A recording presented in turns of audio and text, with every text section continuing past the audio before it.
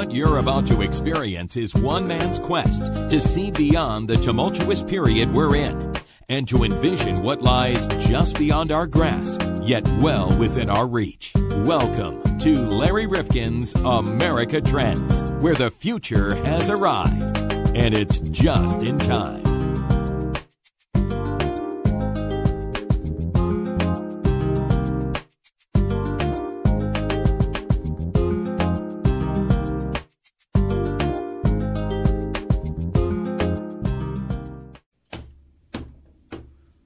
John.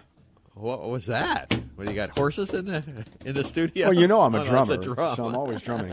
No, but I am trying to replicate your carbon footprint. I think it's pretty heavy. I think that is pretty heavy. Hey, Larry Rifkin and John Krofsik here on America Trends podcast, and we pay a lot of attention to the environment. And I've got to tell you that this book came to my attention, a gentleman who works for NASA, and I thought it was fascinating. The book is called Being the Change, Live Well and Spark a Climate Revolution. And it's not rocket science. Well, he does some rocket science, but not here on this program. No, he's actually, it's really a brilliant book about how you have to start living a lower carbon lifestyle today. And Peter Kalmus is not a scientist who just talks the talk. He's walking the walk.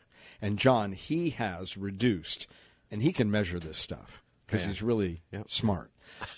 He's reduced his carbon footprint. That's easy for me to say. He's reduced his carbon footprint by 90%. That's amazing. Now think about that. That's amazing. Now, where do you think your carbon footprint is most readily measured and seen and most effective in terms of? I think heating and my car. I think your car much more so. So obviously now he's taking a bicycle to work. Right. And I understand that that's not something that everybody can do. But he is an atmospheric scientist at NASA's Jet Propulsion Laboratory. He's got a PhD in physics from Columbia University. And there's a lot of heavy thunk that goes on there. Sure is. But he's down to 1/10 the fossil fuels of the average American. And yet he doesn't feel that he's given up anything in this process, John. In fact, he thinks it's addition by subtraction, changing his life, growing more food organically and locally, eating better, and being much more aware of what you're taking into your body. Because, when we eat meat, do we really think about the fact that there's a carbon footprint to that? No, we don't, but there's a huge, especially beef is a huge problem with carbon footprint, how we grow meat and how we, the whole farming thing is horrible for the environment. Absolutely. And what I like about him is that he doesn't play holier than thou. He doesn't suggest, look at me and look at you and look what you're doing as opposed to what I'm doing, because he admits that until very recently, he had not awakened to all of this. He was worried about what he saw with the climate. He changed his focus in science to study the clouds and the impact that he thinks climate change is having. And then he said, well, look, I can't just study this stuff, and I can't just objectify all of this data. I have got to learn to live it myself. So he put himself through a big change. And we're not saying that all the listeners to America Trends podcast need to do exactly what Peter Kalmus has done. Well, I think we can do a lot of little things, though. I mean, I think the LED bulbs are now becoming cheap.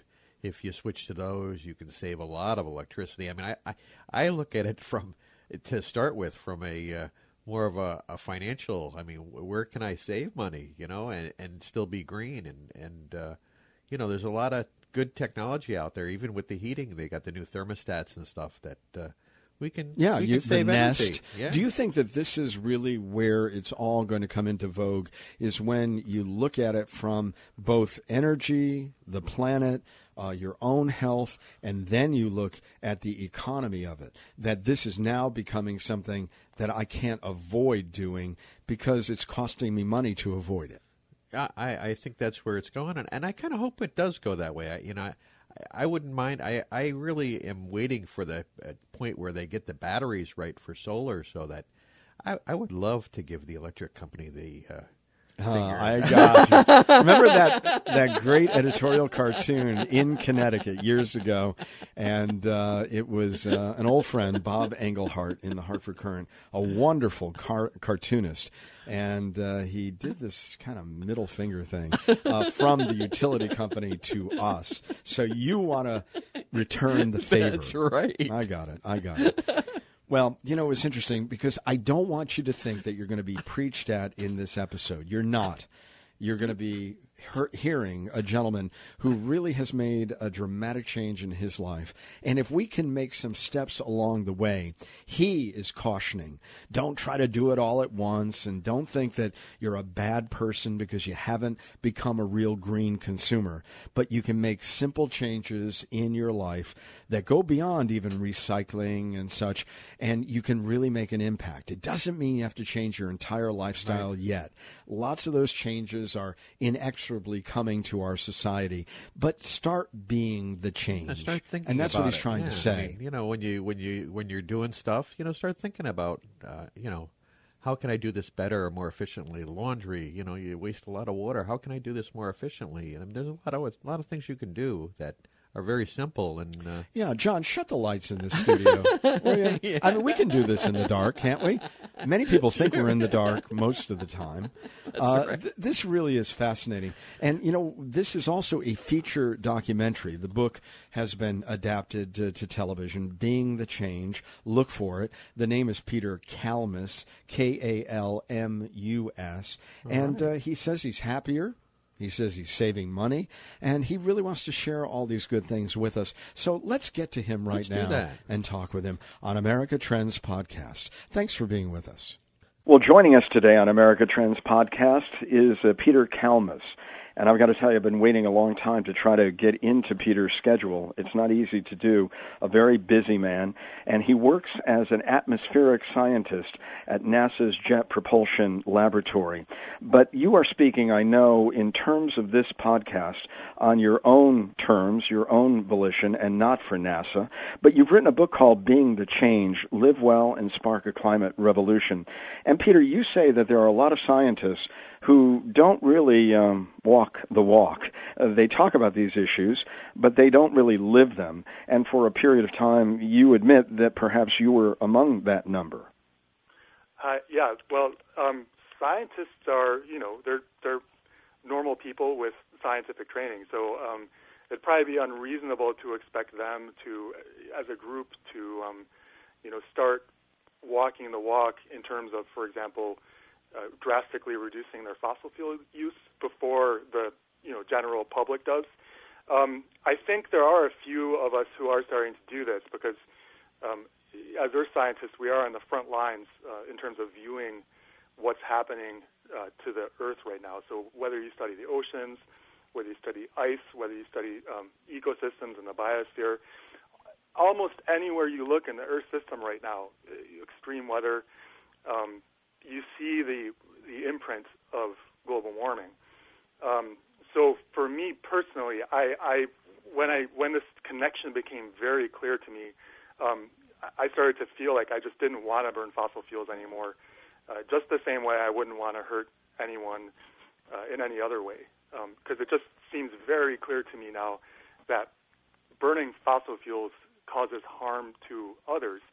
And one of my deepest principles is to try to help others and not harm them. So because of that, I looked at my own life and tried to reduce my own use of fossil fuels any way that I could. And I know a few of my colleagues are starting to come around to that same way of looking at things. Professionally, even, you had something of an epiphany. Right. So I got my PhD in physics between 2004 and 2008. And I started doing research with the LIGO collaboration, which is astrophysics, and that's looking for gravitational waves, which, as probably many of your listeners know, are ripples in the fabric of space-time. So that was really exciting. But the more I started learning about global warming, the more I started getting distracted from astrophysics and fascinated by the Earth system. So 4 or 5 years ago, I decided I had to make a change, and so I shifted my career to atmospheric science. And tell us about that. I mean, you're looking at the clouds in particular? So I'm started a new project using. So I almost everything I do uses either remote sensing data sets, which are satellite data sets. So I work especially with an instrument called AIRS, which is the atmospheric infrared sounder, and so that's able to get temperature profiles and humidity profiles in the atmosphere, as well as some other products. And sometimes I use data from campaigns, like radiosondes, weather balloons going up, radars looking up from the ground. So most everything that I do is using those kinds of data in one way or another. I have a pretty new project looking at tornado genesis, so why some supercells form tornadoes and others don't, although we certainly haven't gotten to the point of trying to tease apart whether there's any climate change signal in there yet, at least in this particular project. And then kind of my more meat and potatoes work has to do with looking at cloud systems over the ocean in the subtropics. So these are stratocumulus systems, which are very low clouds, which tend to reflect a lot of sunlight. I'm trying to understand like what causes them to be there, what causes them not to be there, how they break up and transition to cumulus clouds. As you get away from the western coasts.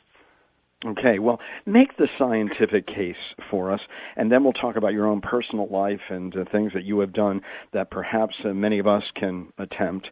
But make the scientific case for those who are still skeptical about climate change or global warming. All right, well, the first thing to understand is that scientists have known the basic physics of the greenhouse effect for well over 100 years.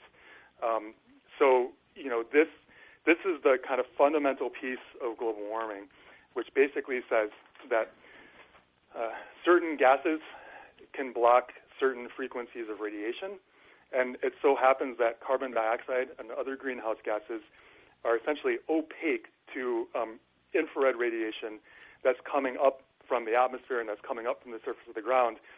And some of that escapes to space, which cools the planet off and brings the planet into balance with the incoming sunlight. And some of that is intercepted by these greenhouse gases. So as we increase these greenhouse gases, we're intercepting more of that, and that's skewing the energy balance of the planet. So same amount of sunlight coming in, but less infrared energy going out. So that physics is, incredibly well nailed down. So that's the first piece. The second piece is, we're burning coal, we're burning natural gas, we're burning oil. We know exactly how much carbon dioxide burning a gallon of gas emits, burning a ton of coal. We know that very well, and we can estimate how much we're burning. So we can estimate how much should be accumulating in the atmosphere, and we see about half as much accumulating in the atmosphere as you would expect just naively from how much we're emitting. And we can measure that very well using this similar principles, just taking a sample of air and essentially shooting some radiation through it and seeing how that radiation is absorbed. You can estimate the concentration of CO2 and see that rising over time. That's also extremely well nailed down. We see about half of what we'd expect accumulating in the atmosphere, and the other half is getting absorbed by the ocean and getting absorbed by the biosphere in fairly complex ways. So that's the carbon cycle, and there's still a lot that we're learning about the carbon cycle. But the basic stuff that I just said, there's no doubt whatsoever about it, and you would expect from what I just said the planet to be warming about as we're observing it to be warming, and that observation of warming is also very nailed down. I mean, there's networks of thermometers, there's measurements of increasing ocean heat content. So we see it in the ocean, we see it in ice melting all over the place, we see it in more extremes of heat, we see it in ecosystems shifting. So, in some sense, the plants and the animals are getting the message sooner than we humans are that the climate is changing. So what exactly is going to happen in the future, the size of the impacts, exactly how the impacts are going to play out, that is all a bit less certain than the basic story that I... Well, any of the weather that has been so chaotic over this recent period while we're taping this podcast, is any of that emblematic of what we're talking about? Yeah, absolutely. So there's, obviously there's been a huge amount of discussion about, whether we can attribute hurricanes to global warming or not. I sometimes kind of struggle to see the controversy there because what's happening is what has been predicted to happen for a long time. Hurricane weather is a statistical system, and it's moving in ways that are, weather is unpredictable more than a few days into the future. But climate is going to skew that statistical system in a particular direction. And that sort of skewing is, for example, with hurricanes, when you have warmer oceans, warmer sea surface temperatures, and warmer temperatures going down a little bit into the depths of the ocean, well, warm water is essentially the fuel for hurricanes.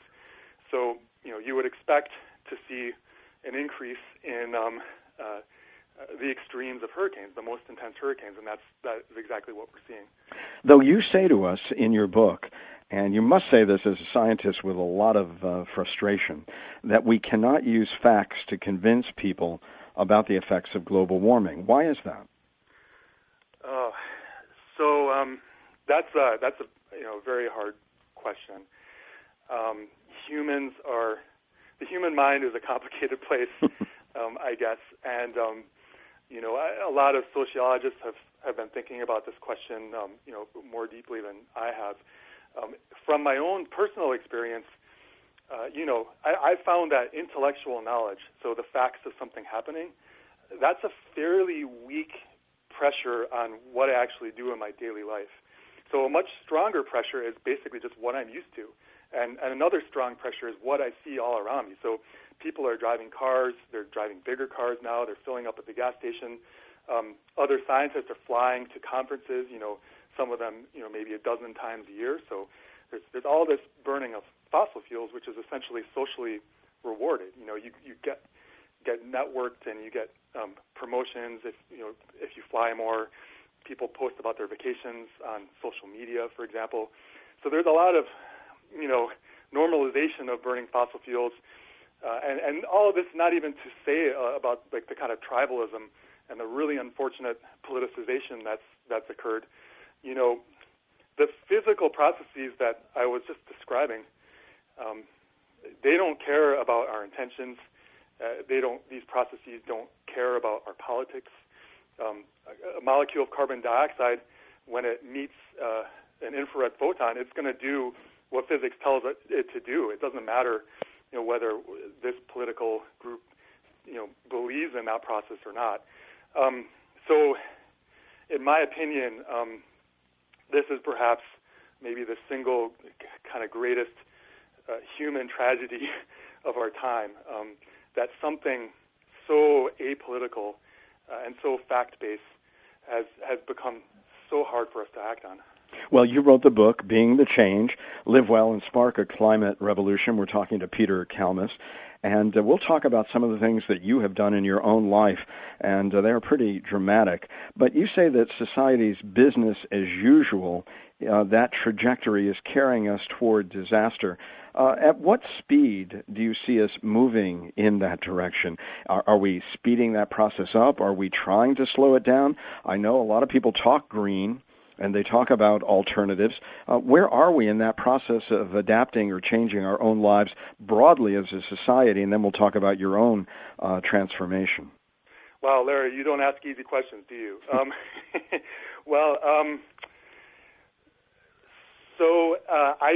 I feel personally that we're still at a fairly early stage in kind of our awareness of the problem and our action collectively on the problem. We've kind of touched on the problem of people who decide that they're not going to believe in basic physics. And I think that's been an extremely effective campaign. If you're a cynic, you would say that it's been at least partly a result of funding from moneyed interests that don't want to see climate action.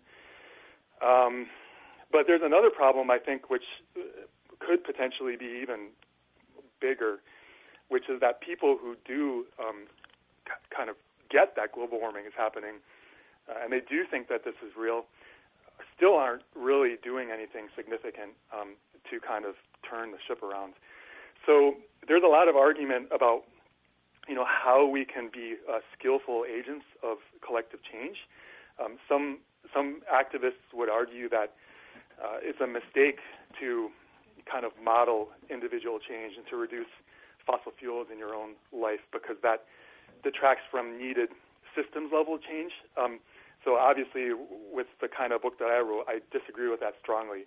As one person, as one, animal in walking, around on the street and riding my bike to work and speaking on, podcast shows and writing books, there's only so much I can do. I feel that collective action emerges sort of from many individuals starting to do something, and for that particular action to start to become culturally resonant or culturally relevant. So I think it's hard for me to imagine significant change at the collective level before a kind of a critical mass of individuals wake up and start really pushing for it. And once people start waking up in that way, it's kind of natural for them, I think, to start reducing fossil fuels in their own life. It's kind of strange to say, hey, everyone, we need to stop burning fossil fuels if you're not actually stopping, reducing your own reliance on fossil fuels in your own life. Will that come from fear? I mean, some of the events that people are seeing that are wreaking all this devastation on others, will it come from hope and education, or will it come from economics? Right. So I don't have a crystal ball, but, I think probably one possible path toward action is that, it seems incredibly clear to me that climate breakdown is going to continue. We're going to see more disasters of the sort that we've seen recently. They'll happen with greater frequency, and they'll become more severe. And more people will start to be affected personally, or have friends or know people that are affected personally. So it'll become much harder to deny what's going on, and people will start demanding action. And I'm hoping, part of the reason I wrote the book is I'm hoping more people will start to realize the very direct connection between burning fossil fuel and all of this stuff that's happening, so that, as more people decide to reduce their own fossil fuel use and call for systemic change to make it easier to do that, it'll be a little bit less kind of normal to keep burning a lot, and it'll become a little bit less strange, seem less odd when people start making significant changes to their life. Not reducing at the 10% level, but maybe reducing more like the 50% level or 90% level. Okay, we'll talk about what you've done. But Peter, John has a question for you. I have a comment, maybe more than a question, but I think Al Gore was a terrible messenger. And taking global warming out of it, shouldn't we talk more about pollution? I think people understand pollution. If you show them pollution, they're polluting. I think they understand that more than they understand the science of global warming. Don't you think that would be a better approach? I sometimes think that if carbon dioxide pollution were visible, like if it was some kind of neon green color coming out of our tailpipes, then perhaps we wouldn't even have this problem because, a lot of people are, there's a movement toward zero waste, and I think it focuses mostly on, trash that you can see, and it doesn't so much focus on kind of invisible carbon dioxide waste. So, the question of how to get people to respond, which is your essential question, is a difficult one for me to answer. The best I can do as a scientist is to just kind of call it like I see it, and so, I use the phrase global warming because that's a pretty accurate description of what's happening. It's just that's become so political that pollution is more cut and dry. I mean, if you're polluting, you're polluting, and that's bad, Sure. I mean, I'm sure that a lot of people would resonate more with that kind of language. There's also studies that say if you're talking to a conservative audience, they want renewable energy and clean air just as much as a more liberal audience does. So they respond to that much better than if you talk about climate change and global warming, because unfortunately those terms have become politicized. Maybe it was the messenger at the beginning, as John said. If it were someone like, Bill Nye, or if it had been like the Cosmos back in the day, maybe that messenger might have been able to get us closer to looking at this as seriously as we need to. You yourself have a lot of facts, and the facts drove you because you have that kind of mind. But what you have done is remarkable, Peter. I mean, you reduced your personal CO2 emissions from 20 tons a year to under 2 tons. So you're talking about a 90% decrease. How do you measure that, and what have you done? Right. So how do I measure that? That's a fairly straightforward thing to do, especially if you have some background in science or math.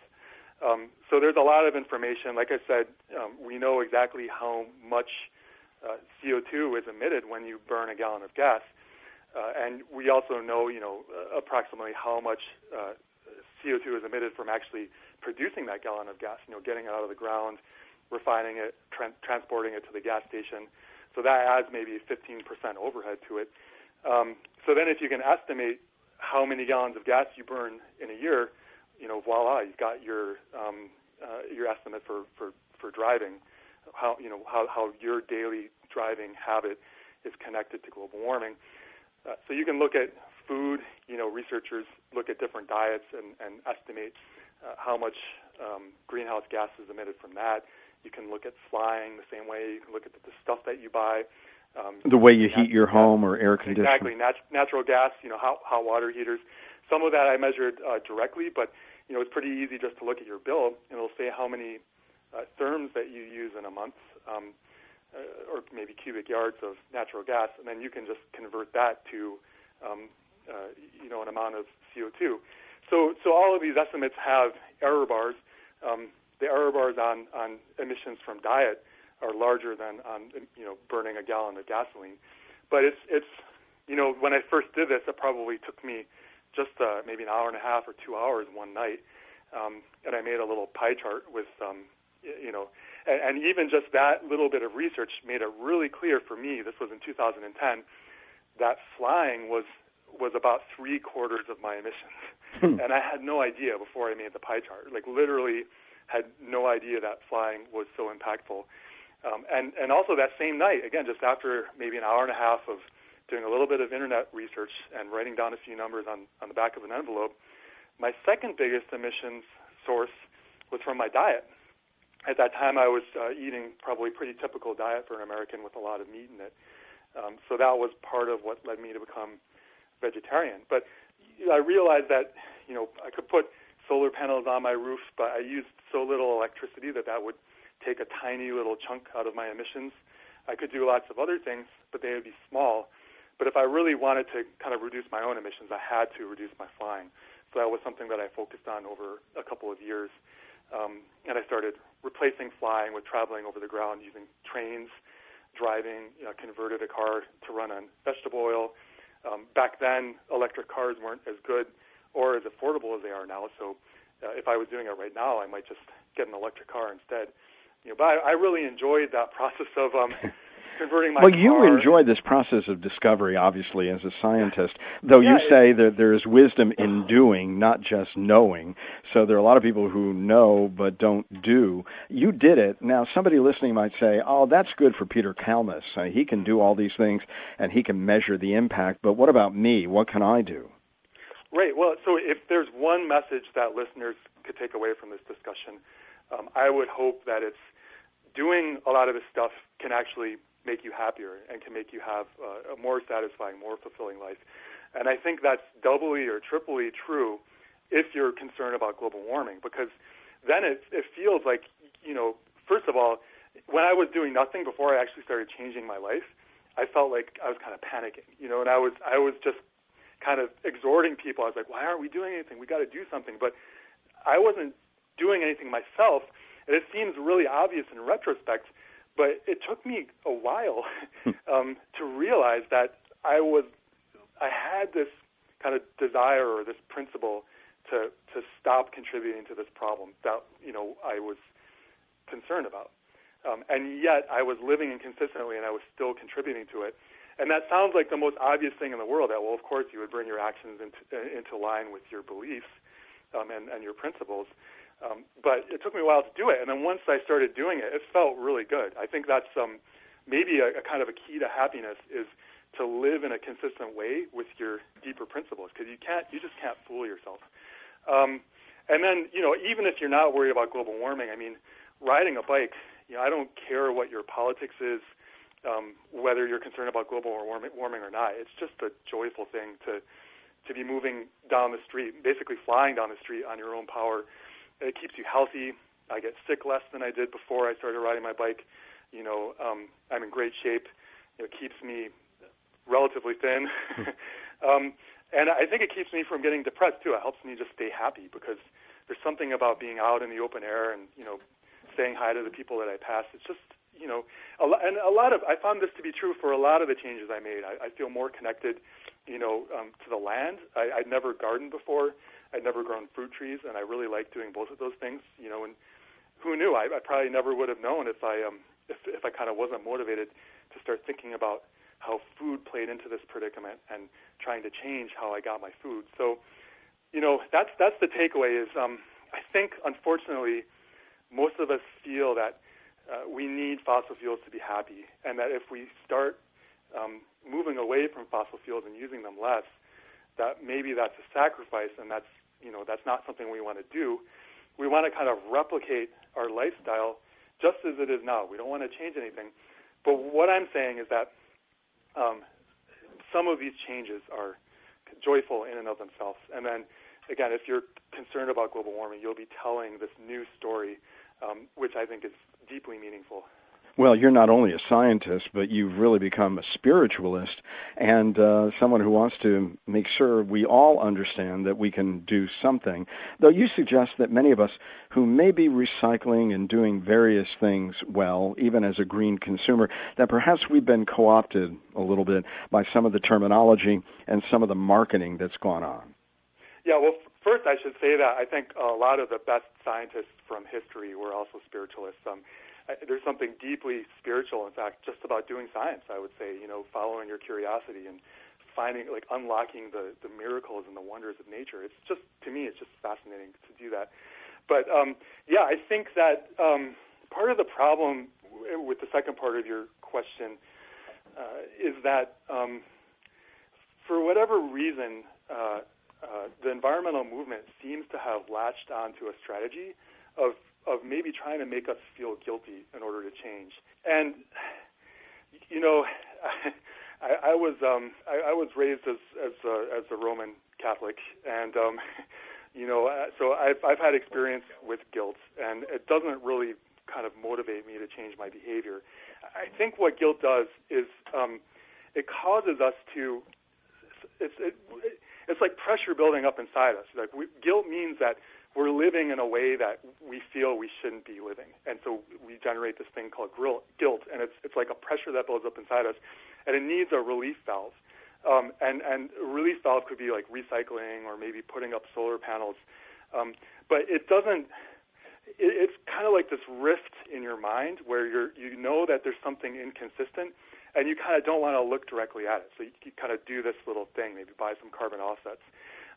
If you start looking directly at it and becoming really attentive to that signal, like something's not right here, then you kind of undergo this joyful process of examination and exploration and self-change. But I don't think that self-change can happen unless you sort of look at it directly in the face and kind of get to know yourself pretty well and start exploring. And that process is really joyful.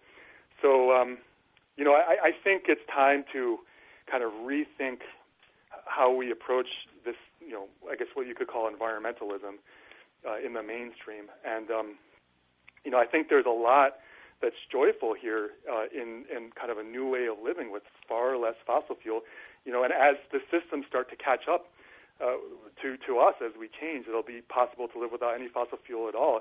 And I genuinely think in a world where, we're getting depressed and we're, getting addicted to screens and we feel kind of disconnected and frustrated and we're moving around so fast, I'm not sure that this particular lifestyle that we have, as it is really worth preserving. I think we can do better than this, and I think that living with far less fossil fuel actually points in the same direction as coming away from a lot of the unsatisfying parts of modern life that a lot of us feel frustrated with. When you stand in front of an audience today, presenting this book, Being the Change, Live Well, Spark a Climate Revolution, what kind of looks do you get? Because a lot of the people in that audience are the old Peter, not the new Peter. So what do you hear from them? Well, so, a lot of discussion during kind of like book events when I'm actually talking to people in real time revolves around flying, because that's one of the, I think it surprises a lot of people the way it surprised me when I first found it out. And there's a lot of people that genuinely want to make a difference on global warming, but they, for whatever reason, flying is a big part of their life. And, they could even see, they might be activists and their flying might be like a key part of their activism. So then they feel really torn. So I've had that discussion with a lot of people, and I think travel is incredibly precious and a great thing to do. But what I'm trying to say is you actually don't need to do it with an airplane, and if you do slow travel and find alternatives, that process of just figuring out how else to get there can be a huge part of the adventure and a huge part of the fun. It's hard because, it takes more time, and it's not the kind of the easy way to do things. But I'm kind of pushing for more people to travel without airplanes, and I'm hoping that culture will start to shift, and then it will be a little bit less difficult to do that. In terms of people who read the book and then talked to me about it, it's been an overwhelmingly positive reception. I think people really like the mix of facts, sort of surprising facts, and kind of deep analysis, like all the research that went into it, mixed with the optimism and kind of this more sort of philosophical outlook, which I think is really important and kind of missing in a lot of the mainstream discussion of global warming. This predicament that we're in is going to change everything about how we live and how we think of ourselves as a species, how we think of our future on this earth and how we interact with the land, with our food, with the water system, and with each other. What does it mean to have a rich country, and then a poor country which is bearing the brunt of this? So it's just incredibly existential. And I think when you start to think about, this thing that is kind of woven into almost every aspect of my life, is causing harm to others, and it's causing harm to my kids. That's kind of an existential thing. So, I think people, they like this kind of. There's been too much kind of superficial discussion, I think, about this issue, global warming, and that's part of another reason why I wrote the book, was I wanted to go really deeply into some of these issues, and I felt like the audience would be ready for that, and that there was a need for that, and I think that's been true. And a lot of people have been telling me that they're making changes. It took me several years to go from the 20 tons down to the less than 2 tons, and so a lot of people, I think, are kind of taking those first steps that I started to take, and I hope that they keep going. And a lot of them are also reporting that, just like me, they feel a lot better for making these changes. Well, in closing, Peter, you preach patience because you recognize that there are changes that are difficult to make, but you say that you grieve for the time that's been lost in being the change. What kind of collision course are we on, and how much time do we have? So it's not like a binary thing. It's here now. It's getting worse. So the sooner we can turn the ship, the less catastrophic the impacts will be and the less suffering there's going to be. So the time was, 30 years ago, and now it's all hands on deck. I feel like everyone who's concerned about this should use their full creativity, whatever kind of resources and talents that they have, whatever kind of voice they have, whether it's in music or literature or science, whatever it is, we need people doing everything they can to turn the ship around to minimize the suffering. I want to thank you for joining us today on AmericaTrendsPodcast.com. And again, if you want more of the philosophy and the science of Peter Kalmus, it's in the book, Being the Change, Live Well, and Spark a Climate Revolution. Thanks for being with us on America Trends Podcast. Thanks so much for having me, Larry. If you like this episode, please leave us a kind rating or review. I'm on my hands and knees. Please do it on iTunes, because your review is really critical for us to continue providing this podcast. And John, I know that iTunes looks at this. They want to make certain that we have some rankings, some visibility, and that we're getting some traffic, and then they give you better positioning. Absolutely. And this way, it'll put us in the forefront so you can find us much easier on your iPhone or Android, whatever you may be using. And they may even send you out an alert. So please, if you can, don't miss a single episode of America Trends Podcast. And, John, they can subscribe on iTunes or Stitcher.com. And also subscribe on our website. Oh, absolutely. We send out a little blurb, and we can also take your emails there at newsletter@rifkinradio.com. That's another way to get us. And we do not sell or share no our lists. Spamming, nothing. Well, I don't know. Does anybody want our lists? I don't know, but we don't do it. Good question. Even if they asked us. Nobody's asked us. But right. And when you do subscribe, let us know on Facebook and Twitter. We're getting very active on Facebook and Twitter. Our handle on both platforms, and John, this is really easy, @Trends Podcast. That's it. That's real easy. You like that? Did you get that? I got that. Okay. I'm going to have to check it out now. I'm going to have to twit it. We want to thank you, of course, personally for subscribing. And we also would like to get some of your ideas and questions for future episodes of America Trends Podcast. And that's important, too, because we're all over the map. Our interest editorially in the future, John, has no bounds. But we want to know what it is that you'd like to hear from us. If there was a segment that you'd like to see us follow up on, or if there's something in depth that you'd like us to deal with, please let us know that, too. We're looking at the future. There's so much we can look at. Yeah, and the topics that we've dealt with, I mean, we have gotten such incredible guests over the recent period, but they're only going to come to us if they know we've got an engaged and interactive audience. Absolutely. So it's really important that you become part of this podcast in so many different ways that we're sharing with you today. You're absolutely right. We need your support and your help and your reviews. And your ideas. And ideas. Or questions on Facebook and Twitter. And by the way, you can direct message us @Trends Podcast or using the hashtag Trends Podcast. You can also add an email address if you have a public one that you'd like us to give out. Yeah, good. And you know what? We didn't mention Amazon. Oh, yes. We have an Amazon store. Yes. And so if you go up, you don't have to buy the things that might be highlighted at that particular time. You can buy any book, and there's some benefit that comes back Just to put us. what you're looking at in the little search engine block there, and it'll take you right to Amazon, and it'll help us out. Absolutely. And it doesn't really cost you anything more because they have built that into their pricing structure. So we get a little taste and you get more programming like this and you get the item that you were looking for. So it works for all of us. It's a win-win. Absolutely. Win-win-win. Win-win-win. So for more information on America Trends and for the latest updates on upcoming episodes, be sure to like our page on Facebook and follow us on Twitter. You can find us at Trends Podcast. And again, you can find John and I here in our studio performing as best we can for you. That's right. And Let us out. What's that? They're not going to let us out. No one is.